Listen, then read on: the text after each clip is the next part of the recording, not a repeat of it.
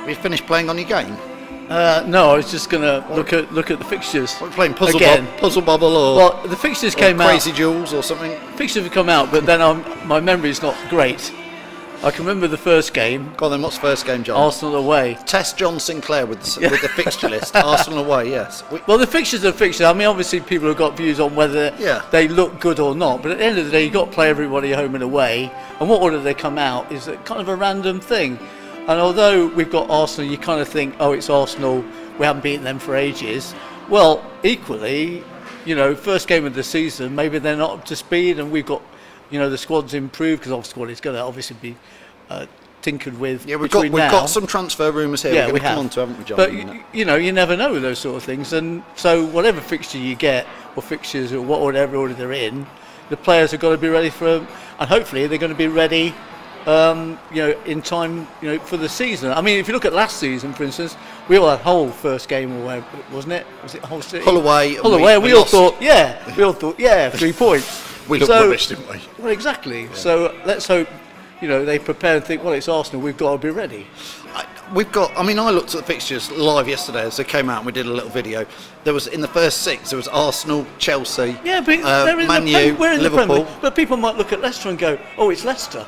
Yeah, you don't know, do you? And at the time I was like, oh my God, I called it a nightmare first 6 fixtures. But no, there's no such thing as a nightmare. No, because we're in the Premier League. I've calmed down now. If we were playing, you know, Fulham and Notts County or whatever, you know, in the lower division, we go, no, it's not the same, is it? No. We want to be playing these teams. And people have said to me often, a bit like we did last season, the big clubs have been halfway around the world in the summer. Yes. You know, and a lot of them do slowly build. So a lot of people's comments have been catch them cold in the first couple of games. Yeah, I suppose if you're, you know, one of the promoted sides like Newcastle, it's quite exciting for them because they're in, you know, they're moving up to the big time again. Huddersfield, for instance, and well, that's why I did call it a nightmare, because I thought we got 4 big clubs and 2 newly promoted teams. Brighton, the first home game down here at King Power. That'd be brilliant.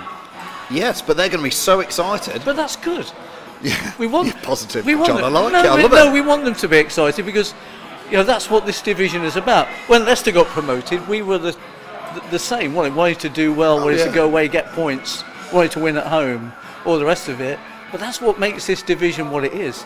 Obviously, we've got games to be moved for TV. It'll be interesting to see what they do there. Well, the Arsenal one looks quite interesting. Well, Spurs' first game is one of the promoted clubs. Is it Newcastle? I can't remember off the top of my head. It is. It's Newcastle. So you look at that Spurs. and think, well, that might well be a TV game. But you're trying to figure out what they might choose, you know. I think the last time Newcastle's last Premier League game was Spurs, I believe, when they got hammered, didn't they? Yeah, they did. Hammered Spurs. Well, that'd be nice. Went kaput, yeah, Don't mind that. We're down here at the. Don't mention England. No. Well, actually, they've got a lot of stick for their defensive performance, haven't they, really? Thought the keepers did reasonably well, but they didn't have any support, did they, at the back? Are you talking England against France? Yes, I am.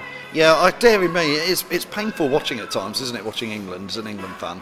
I know he's testing the water with a few players, and I kind of get that. It was a friendly, so it's not the end of the world to lose, but didn't they look good going forward, France, though? Pogba ran the show, didn't he? Pogba had a fantastic game, didn't he, and looked really good. Yeah, it's a shame. Harry Kane scoring goals, though. And I'm going to try and twist that, actually, back to Leicester, because I think Dembele had a fantastic game, looked hot, and Barcelona were heavily linked with buying him.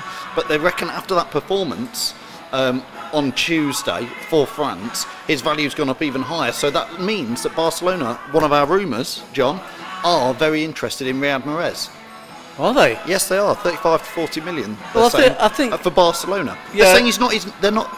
Mahrez isn't their number 1 target, right? But he does fit a lot of their bills if other things don't come in. So a bit of a, we might buy him in the end if things don't work out. If things don't work out with anybody better. It's not the best way to go forward to a player, is it, really? Oh, by the way, could you come because you couldn't get the other one? Yeah, but he's not going to say no, is he? No, he's not. Nobody's going to say no to Barcelona. And at the end of the day, I think we've almost accepted that he's gone anyway. Well, if nobody comes in for him, could he stay? You know, it'd be an awkward one, wouldn't it? Well, I think for the manager it would be, because, well, if he's here, he's part of the squad, and if he's chosen to play, he has to go out there and do his best.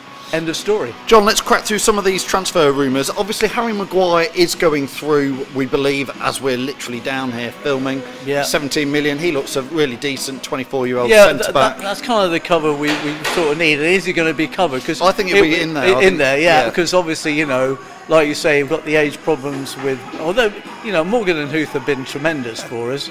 But he fits the bill. It's the sort of player, you know, got the good age profile, pretty solid at the back. Yeah, the sort of player you want. I agree. And they've been in for somebody else as Johnny well. Evans. We apparently had 10 million turned down for Johnny Evans. West Brom. He's had over 100 appearances for Man U. 59 appearances, I think, for Northern Ireland. They're going to go. Second offer is going to go in, isn't it? And for me, he reminds me a bit of Huth and Morgan when we brought him. He's 29, an older head. Tons of experience. You don't play 100 times for Man U because you're average, do you? Play because you're... Well, we've got some Man U history here as well, haven't we? He probably does know Drinkwater, doesn't he? He's probably from the same era. I'd have thought so. Yeah, I'd have thought so. And Matty James maybe. So I think we've offered 10 million. It's been rejected. It's easy for me to say it's not our money, but go and put a bit more in. We missed out on Michael Keane last year, didn't we? We didn't put a bit. They might be looking for another 2 or 3 mil. People have said 17 million for Harry Maguire sounds a lot. I think it's going to be about 13 million with add-ons. But in today's market, that's not very much. I mean, we talk millions now like it's pennies and shillings and pence, don't we? It's like Johnny Evans, 10 million. I'll go and put another 2 or 3 million. But it's interesting. This week there was an article about TV coverage in football and about how little people are watching games on Sky and BT and so on, because they're finding other way rounds to watch, and you wonder whether the bubble might burst in the future because they're not really getting the viewing figures that you would expect. Yeah. Because people are going through the back door to watch, may I say? Oh, you may say that, John. But you know, they're aware that that's happening. Yeah. And obviously, if you haven't got that facility, you've got the BBC's Match of the Day. You can wait and watch. Or you come down somewhere like this, John, and watch it down the pub. Well, that's right. I think a lot of people like to do it socially. And it's more fun. And obviously the pub pay for it because it brings them business. Yeah, it's more fun. But certainly the money that we're getting from TV is obviously important, but you do wonder about the future there a little bit. It could do. Sticking with the present, here's a rumour, which some fans may not have heard of. Yeah, it is. There's something. Not him being good looking, but Luis I'm going to say it, Muriel. It's probably not. He's Colombian. He's played 15 times for Colombia. He's at Inter Milan, John. Yeah. He's scored 21 goals in his last 79 games. Apparently he's like Ronaldo, but not Real Madrid's Ronaldo, Portuguese style, Ronaldo. It's like the older Ronaldo that we'd remember from Brazil, who was a good striker. He was a good striker, yes. Rabbit teeth, as some people might offensively call him, but you know who I mean. 26 is a good age, isn't he, as well? But yeah, that's kind of exciting when you're looking at players like that. And obviously with strikers coming in, and we've had this before, haven't we, where they get a good rep coming in and they either work or they don't. You know, we've had quite a lot of experience of that in recent years. Don't get me going on Slimani, John. Well, no. Or Musa. No. Well, that's it, you see. And although Musa is linked to Fenerbahce. Yeah. As is Vardy. I can't see Vardy going. I can see them wanting Musa to go to get the money to buy somebody else. Yeah. But they're not going to want to let Vardy go. What they've been talking about is getting the sort of striker that Vardy can work with outside of Ogazaki. But Slimani's second season, quite important for him because, okay, Vardy's first season wasn't the greatest. No. Came in, did it second season. I think sometimes going into a second season, they're more settled, probably feel a bit more comfortable, depending on what system the manager decides to play, of course. A rumour of Amati being linked with Inter Milan. He looks a good player, I think. Yeah. Daniel Amati, but he's not quite settled into the team on a permanent basis. I've never been completely convinced by him, really. Well, he shows him patches. He a centre-back? He plays for his country as a centre-back. But he's not really played for us as a centre-back, but once, I think. That's right. In midfield, when I've seen him, I don't know, it's not really worked for me. Ndidi and Drinkwater, for me, have been the partnership that's worked. And I'd like to see Matty James back in there. Yeah, I think Matty James got Andy King as well. He's a bit of a workhorse for us and can do the job if asked of him. So if Amati went, I'm not sure I'd be too upset. A couple of development squad players, we won't spend too long on there. Sam Hughes has come in, he's a 20-year-old. They're just going to go in the development squad. A young lad who I've forgotten, come from Sheffield Shepshed Dynamo, an 18-year-old. That's great, isn't it? I love to see local lads like that come through, and it's apparently his dream move. He's made it to the development squad. I wish I'd written his name down. Sorry about that, but welcome to him. But the under-20s were in the World Cup. You know, you look at that. All these, I mean, obviously no Leicester players involved in that, but isn't that, you know, taking the game forward? You know, you've got all these young players who can play with that much ability. Well, again, that brings me back to the Harry Maguire at 24. Yeah. I think I'm right saying he's English, and he's had 1 year's experience for Hull. A lot of fans have put on the comments that we were quite interested in, that they were spotting when he was at Sheffield United. He left Sheffield United to go to Hull for $2.5 million, and obviously, you know, got some good experience behind him as well. So yeah, and he's proved. What I'd like us to do is the guy we're looking at from Inter Milan is great, but not proven in the Premier League. It's still, for me, it's a gamble. All the players who haven't got that experience. Johnny Evans, that adjustment, loads of experience. That's adjustment they have to make, isn't it? Yeah. It's just the speed of the game over here is much faster than it is abroad, of course. Yeah, the physicality as well, the pace, isn't it? It's a cooler climate in England. You know, playing not today, but it's cool. No, but you know, when you play in Serie A and out in La Liga, it's very much a different type of game, isn't it? Because of the heat. Yeah, true. So Johnny Evans, for me, I just think at 29, 10 million to 15 million in today's market, come on. We've got the money. I agree. Loads of money. And I think that'd be two great centre backs. They're in the top 10 earners from last season, aren't they? Leicester? Yeah. From what they did in the Champions League, make it pay. So we want to get Champions League the season after next, don't we? Absolutely. So John, yeah, you didn't sound that with there's no conviction in your voice then. Champions League, what, next year or the year after? Well, you know, if we can make the top 6 this year, this coming season. I've seen quite a few. I mean, interesting for people to put in the comments where they think we'll finish next season. Of course, I've tasted Europe now. I'd like to next season, one way or the other, to get us back into Europe. Whether if that was the Champions League, amazing. If it was the Europa League via a cup or via a top 6 finish, I'll take that. But I want to get us back in Europe as quick as possible. Certainly the other things are the cups, because we haven't done well in them in recent years. The FA Cup's always been one I've always fancied us, but it never seems to work out. And we've had other priorities, let's be fair, in the League Cup and stuff like that. We kind of put out the second team and that sort of thing. Yeah. Well, I think I'm right in saying, John, if the maths is right, next year, 2018, that'll be 49 years since Leicester last got to an FA Cup final. That's too long for a club the size of Leicester to get to an FA Cup final, isn't it? Yeah. I'm going to be cheeky, John. Do you remember them? Were you around when they went to 69 Cup final? Yeah, but 63. I was 9 years old. Were you?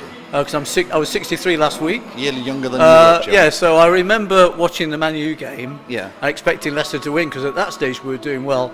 I remember being, crying at the end because we didn't win, and going out and playing football, and anybody who wanted to be Man United, I wanted to kick them. And then obviously we got there again. 69. Man City.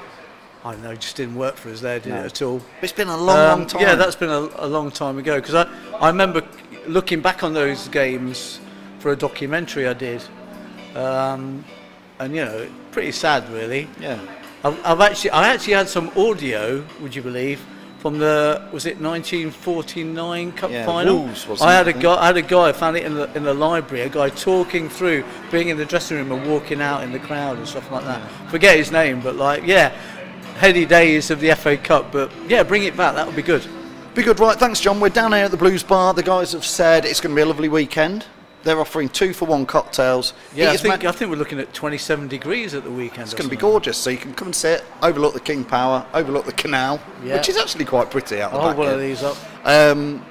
2-for-1 on cocktails. Eat as many ribs as you can on a Friday. Eat as many chicken wings as you can on a Saturday. Watch the sport that is on. I think cricket's on. The US Open's on as we're down there. Oh yeah, I've forgotten about that. Yeah. So come down to the sports bar, have a beer. Do you notice I got the shirt on today? I know that. It's so much. Nice. Is it a new one, John? No, it's been in the wardrobe for a while, because I thought I've got one, because I never seem to wear them for these recordings. I think I better make an effort today. Have you seen the new Kasabian outfits?